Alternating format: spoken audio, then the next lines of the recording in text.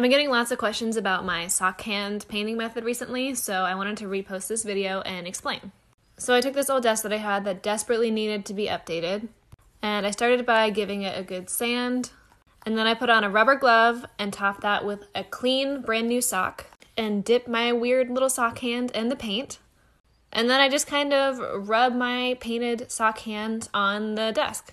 Here's why I like this method.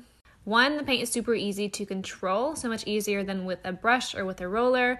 You can put on really thin layers, which makes it more buildable so you can have wood grain showing through if you want. Two, if you do it right, there won't be any streaks.